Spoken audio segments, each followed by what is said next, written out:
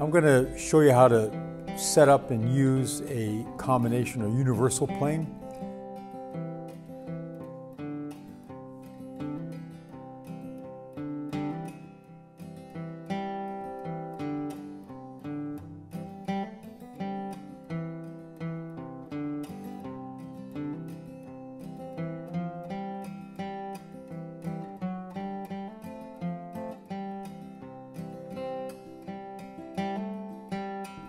This is the last in our group of joinery planes. And here's an intact example of that. And these planes were designed to, for the joinery purposes, designed to do rabbets, dados, plows, and so on and so forth. And that's what we're concerned about. So I've got one plane here that's intact just so you can see what it was supposed to look like. And I've taken another plane and broken it apart here. So we're going to reassemble this plane with a cutter in it and plow a groove and also plow a rabbet. And I'll show you how we can set the fence to do those two different operations. Quite versatile. And this will give you a good idea of how the various parts of the plane go together and how they work.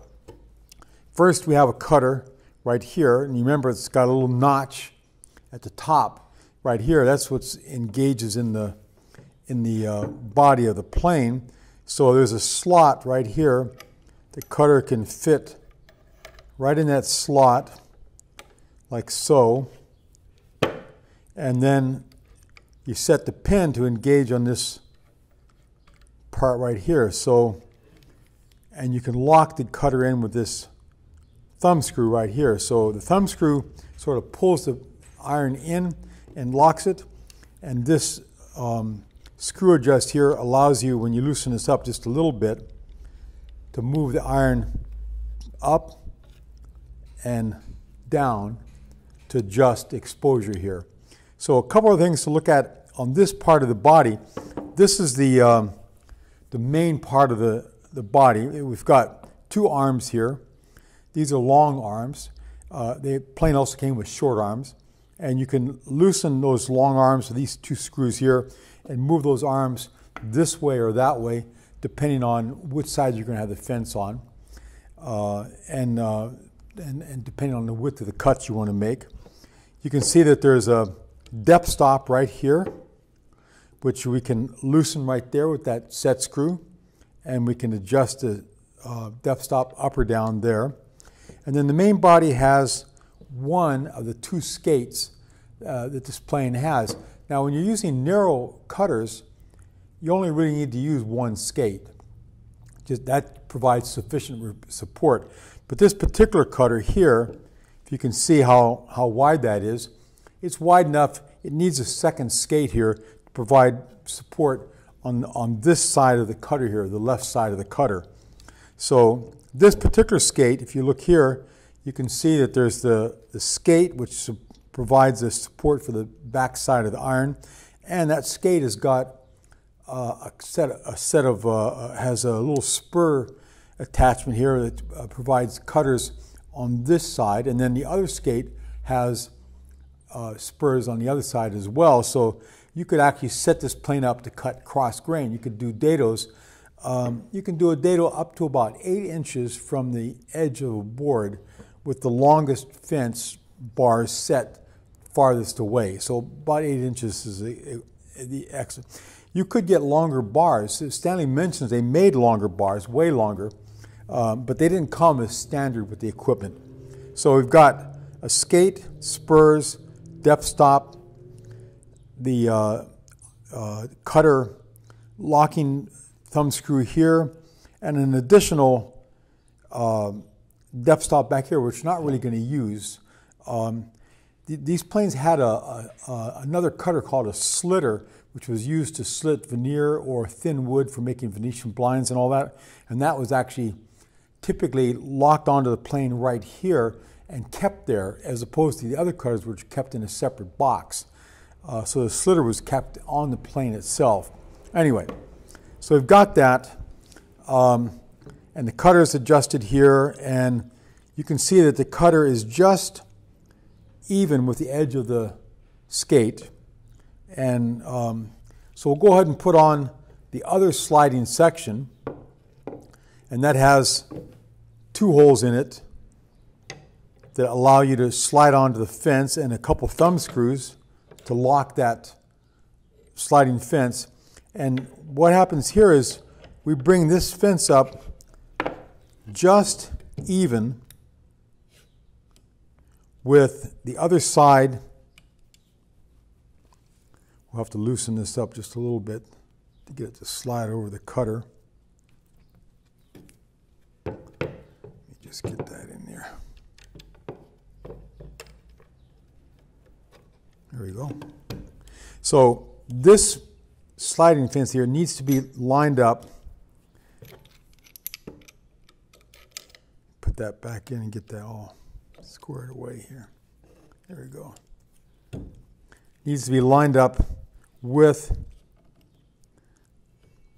this edge of the cutter right here, even along this edge right here. So we need to adjust that carefully, looking down the length of the skate here, checking to make sure that how far this cutter is flush with the outside edge, and you can see the extra pair of spurs over here if we were going to use a cross grain. So let me just take a second here and get this adjusted just right. I'm going to snug the iron back up into its spot, and then I'm going to move this manually over until it's right on the money.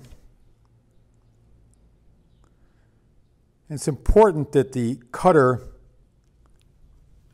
be even with the outside edge of the skate. If it's not, the skate will interfere with the cutting action of the cutter there. So I've got it just a little bit proud, just one hair, just like it is on the other side. So we've got the cutter and 2 skates here, and now we can put on the fence. The fence is the other sliding section that rests again on these 2 rods right here. And the fence has 2 positions.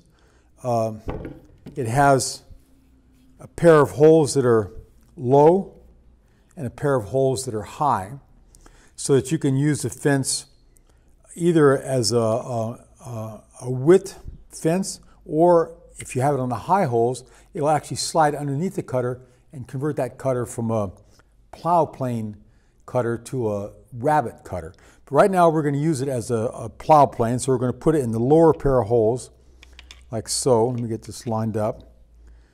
And you can see that the way we've got it arranged, the fence comes right up here, and we just adjust the width of the fence away from the cutter, depending on how wide, how far in we want our groove, our plow plane groove, to be in from the edge of the board. And I'm just going to set this for some arbitrary distance.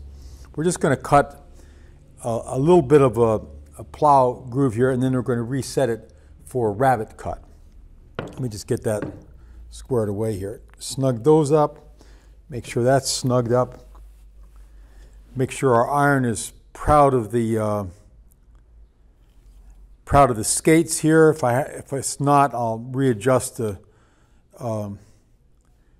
cutter here, and we'll take a pass and see if we get a shaving. We may need to readjust the position of the cutter up and down. So again, this knob is an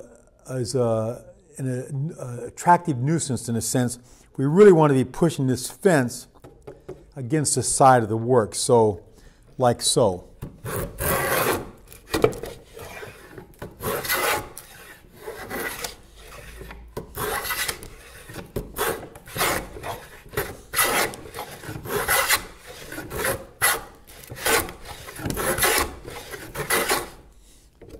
So it's a little bit snug. I think probably the iron is a little bit not quite proud enough on one side of the skate right now, but we have got a groove here.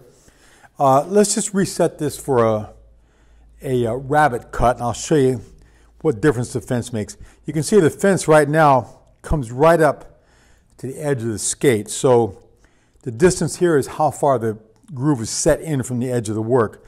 Now we're going to make this fence useful as a rabbet cut. So we're putting the fence on the upper set of holes here. That drops the fence down. And now you can see the fence slides underneath the cutter and exposes just a portion of the cutter, depending on how much of a rabbet we want. So let's just cut this in half, just as an example. And we'll make a small rabbet that's half the width of this iron. I'll go ahead and snug that fence down again. And we'll go ahead and take a pass and see what happens.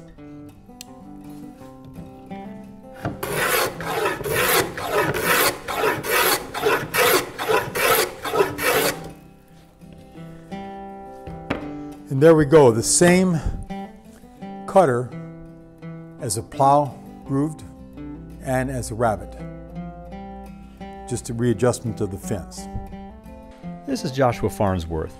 If you're interested in woodworking with a mix of hand tools and power tools, visit my website at woodandshop.com, where you can find a bunch of free woodworking lessons, workshop tours of amazing woodworkers, and our very popular tool buying guides. You can ask questions and share your projects with thousands of woodworkers on my forums. Enjoy!